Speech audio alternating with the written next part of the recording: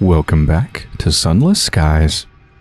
In the last episode, we moved up in Parliament, and we also did a ridiculous plan of the amiable vagabond to get Rapite out of jail, and it worked. So what I want to do right now is actually continue the quest from the floating Parliament. Remember, we went to Carillion to pick up the ex-royal astronomer who had been exiled there by the Empress. We've picked them up, and now we need to take them to the Royal Society, where I am right now, so that they can observe the sun in, I forgot exactly what term, something about the Old Testament of the sun or something. Let's do that. Assist the Royal Astronomer. He needs to use the Great Telescope. The First Secretary requires whatever findings the astronomer can make. While the astronomers are authorized to use the Royal Society's equipment, there's a long waiting list. Members of the Society wait months for their turn on the Great Telescope, and even then, only with London's say-so. The Royal Astronomer's position doesn't give him any preferential treatment in this regard.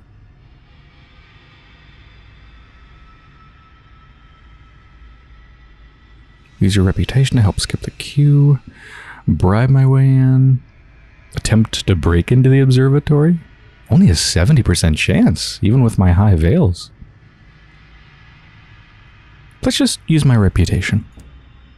You've earned a certain amount of sway with the Royal Society. There are complaints, but none loud enough to prevent you getting what you want. Soon schedules are altered and the climb to the observation dome. Wait, schedules... Wait, what? Schedules are altered and the climb to the observation dome? Soon, the climb to the observation dome? I guess, like, technically that's a correct sentence. It's very weird, though. The Royal Astronomer busies himself with a great telescope. Brass cogs click and turn. When he emerges from his calculations, his face is ashen. He thrusts his findings into your hands. Here, take it. I never gave you this, or saw it. You study his notes. Using the telescope, he was able to locate the last light cast by Albion's old sun, the one the Empire claims to have defeated 5 years ago. But according to his calculations, the light is centuries old. Albion's sun was dead long before the Empress came to the skies.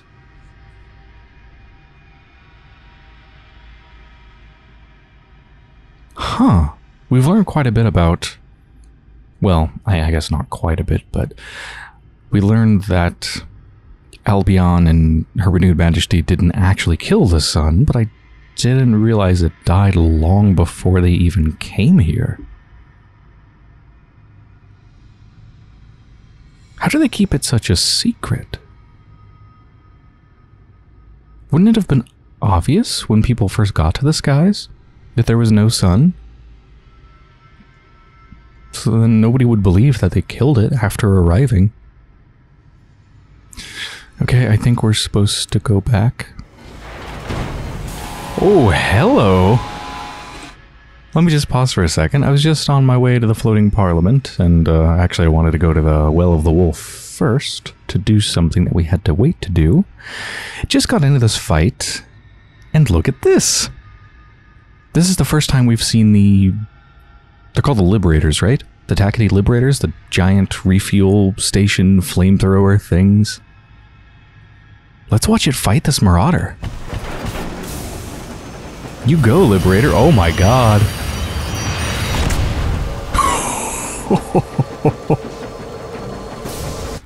Oh, let me get this cantankery. That is really cool. Do it again. Do it again. Oh, it even has... It doesn't just have the flamethrower. It also has a small gun.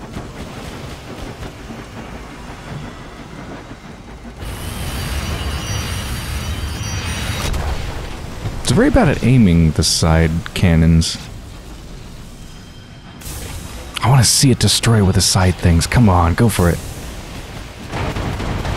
No, don't blow it up like that.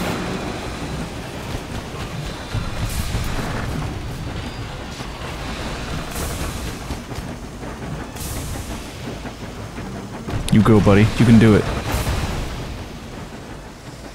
Ooh, ooh, ooh, this looks good. Yes, yes, yes, yes, yes, yes, yes.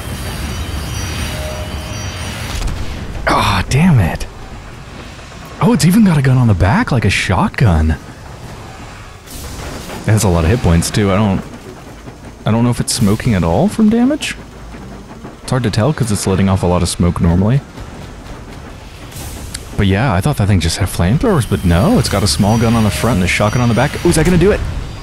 It hit it. It didn't blow it up, though.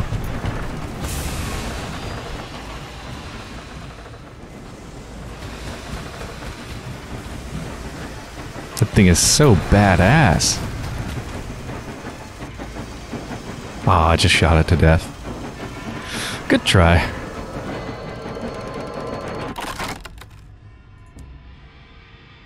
So does that thing not have a name? If you shine your light on it, you're supposed to see its name, but I guess the Liberators don't have names, unlike the normal ships. Yeah. Whoa, nice piloting. Might want to ration their brandy rations, too, just like the Scouts. Alright, let's head back to the Well of the Wolf.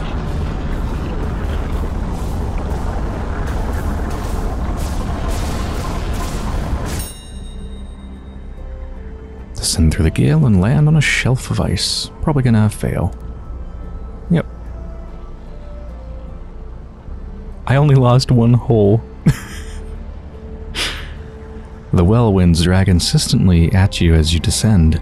You lurch forward and your driver curses. The pistons thunder in resistance. The boiler roars. The mouth of the well blooms before you, black as schoolroom ink. It fills your windscreen. In desperation, your driver drops you precipitously. You strike the ice while there's still ice to strike, and grind to a battered halt.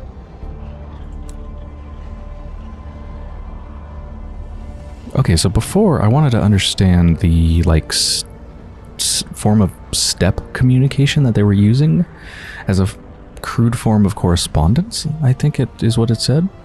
But I think I had to wait for the well winds to be annoyed again so that they do another one of their ceremonies so I can observe it.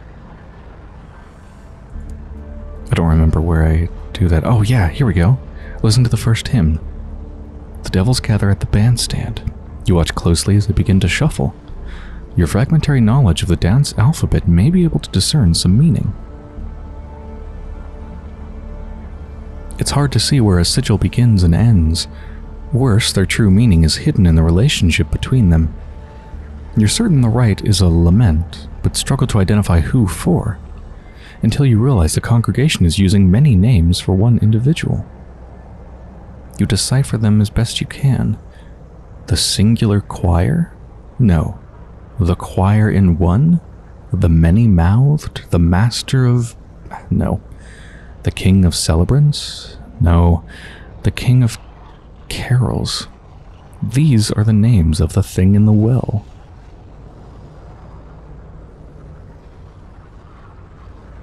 Huh. If you bring additional devils to join the choir, the congregation may be able to perform new hymns. Or, where do I get devils to join the choir? Is that a thing I can do at Caduceus, maybe, after I actually become a part of their group? I remember I needed, I think, 3 moments of inspiration to do that.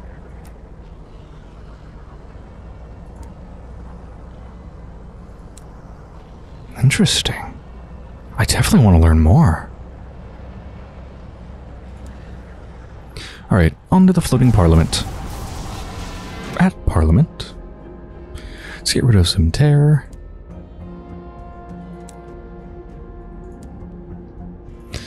The perpetual protest. I think ignoring the protest lowers my terror? Yeah.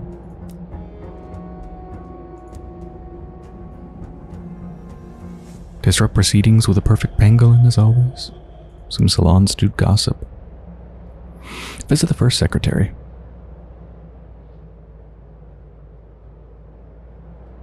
Wait, I'm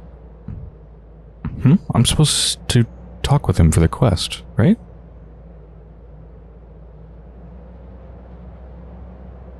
I don't think it's any of these options.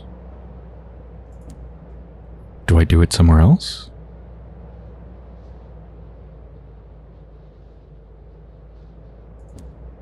confused. Oh, here we go. Present the dignity of Albion Bill. The First Secretary has fired up the whips in your absence. It's time to present it to the House.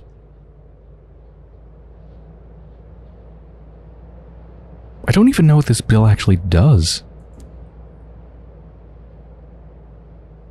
The bot MPs wave the dignity of Albion Bill through before you're halfway through your opening statement. Those who would have opposed it watch the shadows fearfully. The House votes overwhelmingly for Her Renewed Majesty to once again respect the decisions of Parliament and the people it occasionally represents.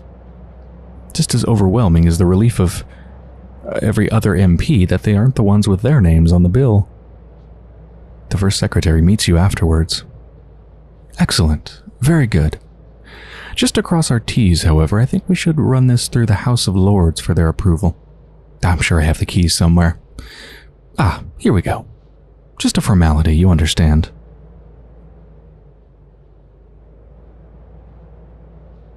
Okay, this bill sounds good. I mean, fuck Her Renewed Majesty, and also the government should listen to its goddamn people.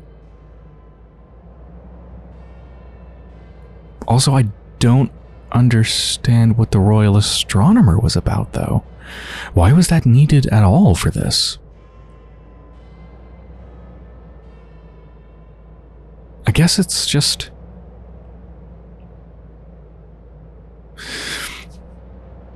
I guess we were getting like blackmail material? Right? Because we got evidence that Her Renewed Majesty did not kill the sun. It's been dead for a long time. So that's like blackmail material? I guess? Something like that. I don't know. Maybe... I now have the key to the House of Lords.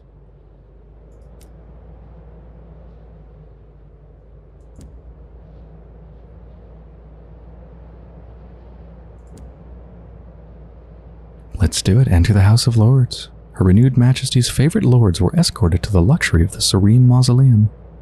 Nobody has heard from the rest in years. The eye-burning stink of ammonia hits you first, followed by the buzzing of flies. The lords sit dead at their benches, surrounded by the empty bottles with which they happily drank themselves into oblivion. Pools of maggots writhe on the floor and drip off tables, fed for generations on the copious bounty of their lordship's necrotic flesh. Jesus Christ. But parliamentary protocol must be carried out. You clear your throat and officially propose the dignity of Albion Bill to the audience's empty eye sockets and hollow ears. It's a lengthy bill, but the lords are polite enough to listen in silence. There are, thankfully, no objections. What the fuck?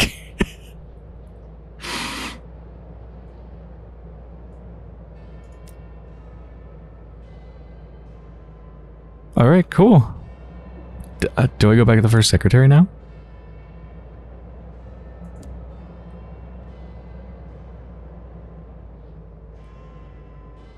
Ask about the dignity of Albion Bill. You've done your part so far. What's the next step? Not here, you fool! The First Secretary gestures down the corridor. Anybody could be listening, he whispers. He slides something to you from his side of the table. A key. The Empress's Tower. Tonight. Come alone.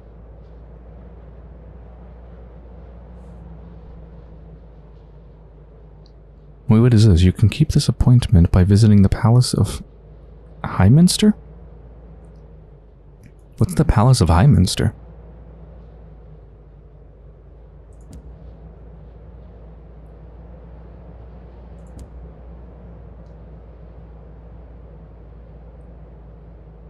I don't know, but I'm going to the Victoria Tower.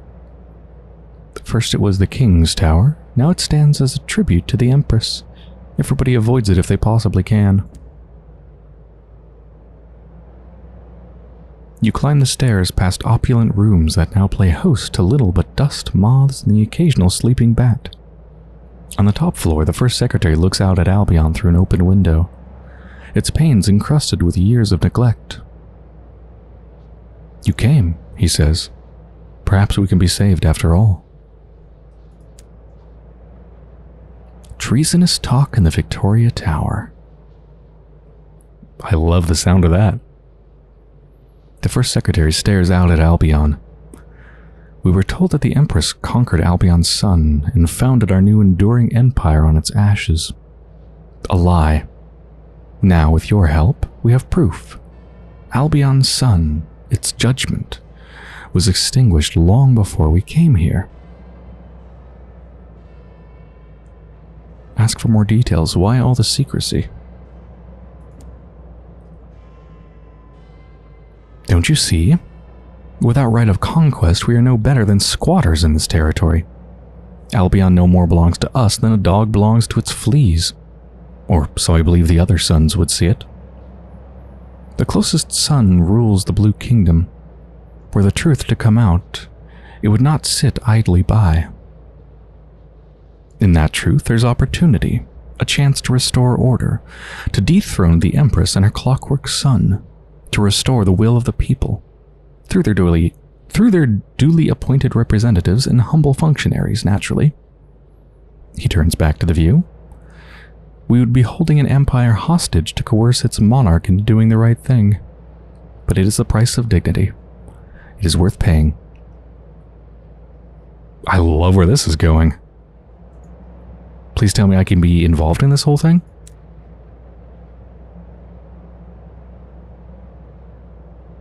Push the traitor from the tower. Ooh. No, this is an easy one. Agree to the plan. Perhaps he's right. Perhaps it's simply better he believes you think so. No, he's definitely right. United in treachery. The First Secretary breathes a sigh of relief. I knew that I could count on you. Together we will restore democracy for the next 1,000 years. Here, I've prepared everything you require. Take it to the Blue Kingdom. I fear I cannot protect you from the Empress's likely wrath. I can only promise that any sacrifice you make will not be in vain.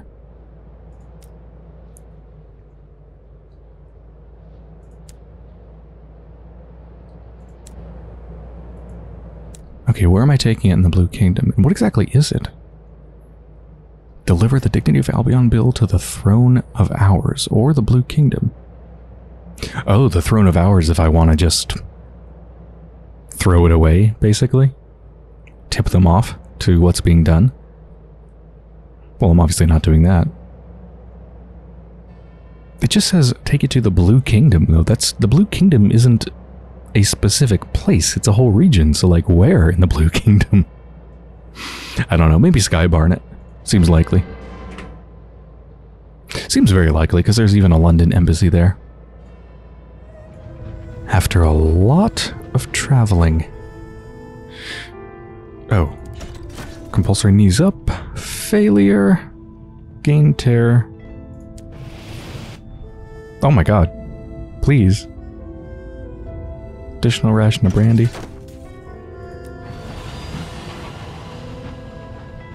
Like I was saying, after a lot of traveling, I'm now in Aklis, in Eleutheria.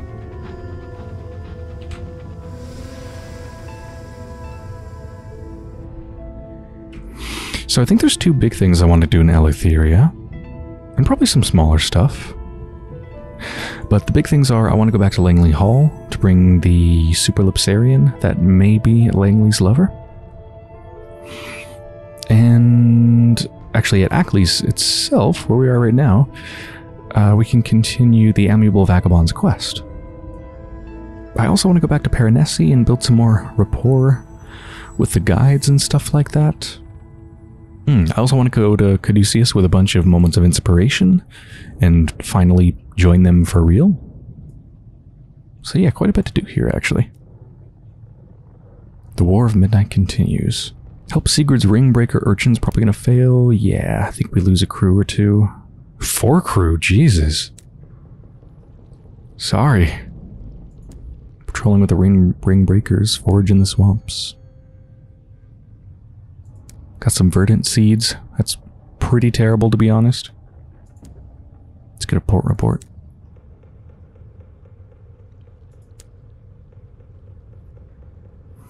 Alright. The Aklis signs. The Skylarks have carved their glyphs into one of the wooden posts at the station's periphery. As you and the vagabond approach, you find a wildly unkempt man slumped nearby, surrounded by a small fortress of empty bottles. You a Skylark? Asks the vagabond. So what if I am? Slurs the man. Skylarks aren't supposed to get drunk near the station, grumbles the vagabond. Gives us a bad name among the crews and the captains. It's against the code, and I should know because I wrote it.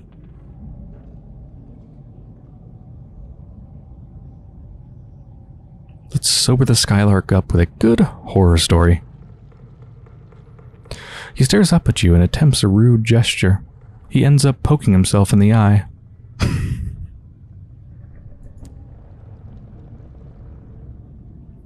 You crouch next to the gin-soaked Skylark and launch into a story about the predators that lurk in the darkness above. Their scope for cruelty matched only by the vastness of their apathy. In the face of unimaginable, omnivorous scorn, you say, the only thing we can cling to is a code. To abandon the Skylark code is to subside. By the time you're finished, he's pale as a bedsheet and apologizes for his inebriation. The vagabond chuckles and claps you on the back.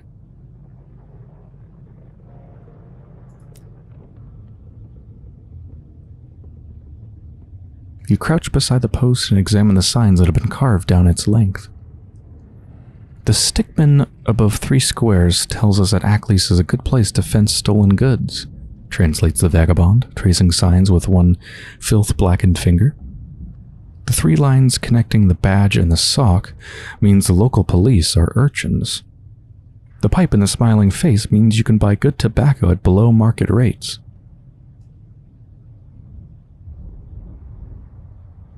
Search for the sign without meaning. If Quivers was right, one of these signs doesn't have a translation.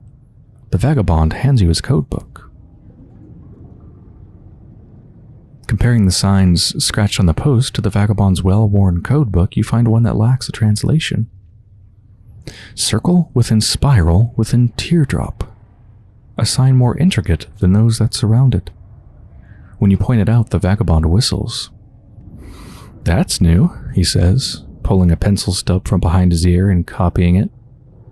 I'll cross-reference it to the other Skylark signs and see if I can arrive at a meaning. He slips the book back into his pocket and lifts the drunk Skylark to his feet. What's your name, friend? He asks amicably, steering him away from the station. Need to help them study it. Okay. It's a circle within a spiral within a teardrop. Huh. I feel like it must have to do with the suns, right? The circle's probably a sun.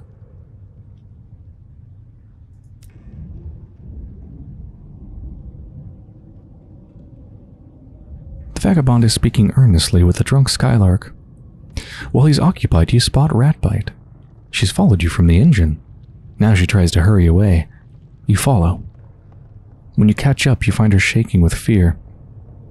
Don't trust him, she whispers. I've heard stories. They call him Old Tom. If the rumors are right... A heavy hand on your shoulder. What's this about rumors? Asks the vagabond with a broad smile. Wait.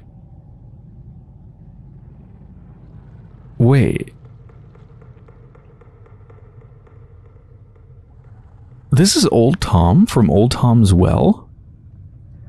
From the story about Old Tom's Well? I forgot what it was exactly, but I think Old Tom made a final wish at the well and ended up disappearing. I think they got rich before they disappeared, though, which would explain the mansion. Holy shit, this is Old Tom. I don't know why I wouldn't trust him just because he's Old Tom, though. Old Tom isn't evil as far as I know.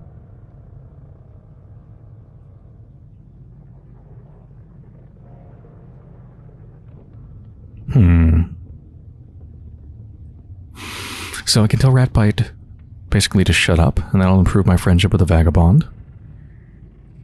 change the topic, no one knows what we were talking about, or just outright ask the vagabond if he's hiding anything.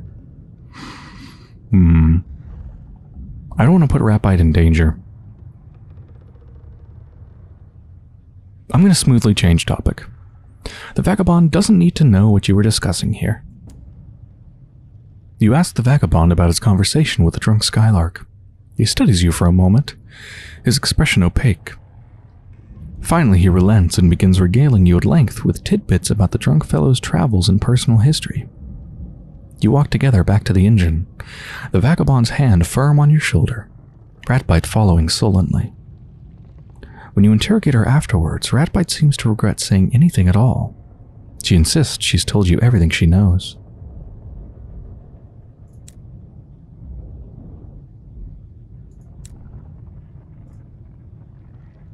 Study Quiver's Book of Mysterious Signs.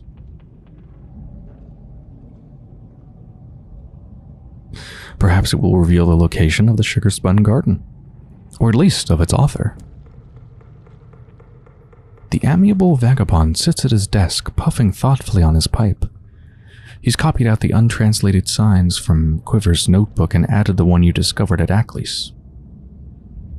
They're new signs, but familiar, says the vagabond. Variations and combinations of existing symbols. We should be able to decipher them now they're complete.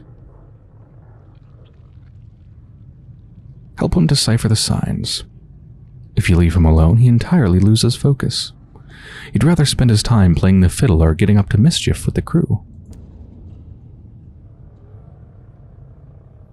After hours of discussion, dozens of messy diagrams, and an industrial quantity of coffee, you manage to piece together the meaning. They're claiming that the sugar-spun garden can be found within Old Tom's well, says the vagabond, sitting back and stroking his beard. That must be where our man Quivers has gone. This is the last thing I expected. You ask him why. His laugh is bereft of humor. Because I am Old Tom, and I can assure you that no paradise awaits within the well that bears my name.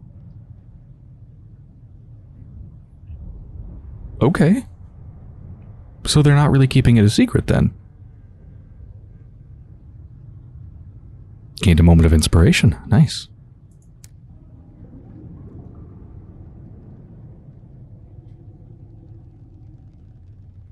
Ask why the vagabond hid his identity for so long.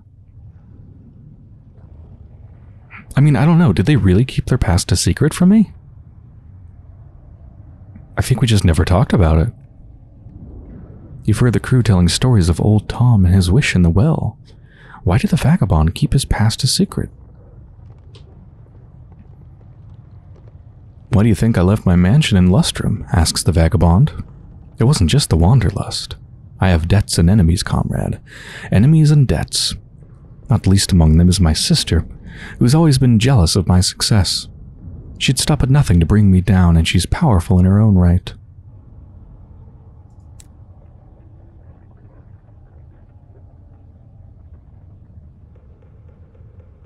Ask the vagabond if they saw anything within Old Tom's well. According to legend, he made a wish and it was granted. The vagabond shudders. I saw gold. A gleam of gold amid a copse of pale trees, and nothing else but darkness. It spoke to me, in a voice like lightning striking an oak, and it made an offer. I accepted. You pry further, but he is reticent. What else is there to say, he mutters. It made me rich. Others have journeyed to the well since then, seeking their fortunes, but I'm the only one it spoke to. I don't know why.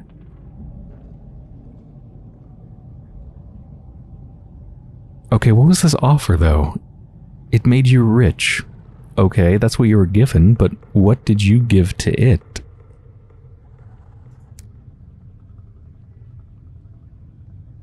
Ask why the Skylark signs led to Old Tom's well, or lead to Old Tom's well. Someone's hidden a code within a code, and it points to the abyss that bears the vagabond's name. My sister. The vagabond injects a viper's worth of venom into the word. She's formed a cult which clings to the well's edge and worships the thing that dwells within. Chasing on my heels as always. It has never talked to her, only to me. His eyes glitter gloatingly for a moment. Perhaps she thinks she can change that through sacrifice. Perhaps that's why she's luring skylarks to her lair. He taps the ash from his pipe, staring through the window. We must stop her. It's my duty as a king to protect my people.